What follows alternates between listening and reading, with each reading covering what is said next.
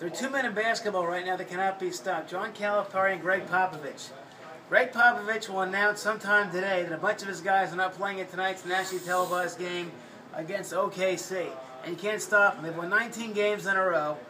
They're well rested, as are Parker, Duncan, and Ginobili, and the Spurs are on fire right now. Will it carry on to the postseason?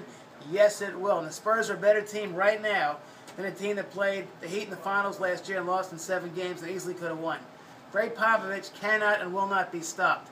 Later on today, I named that big stick our guy, a manager who's once a big stick, Matt Williams, Nationals manager. I'll see you guys later on.